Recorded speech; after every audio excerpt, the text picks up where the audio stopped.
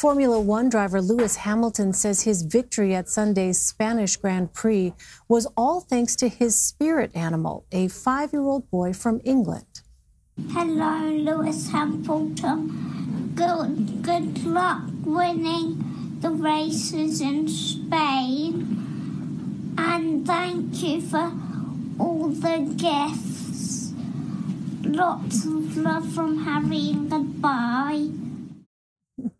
Harry Shaw has a rare form of terminal cancer, but he still wanted to wish the 6-time world champion good luck.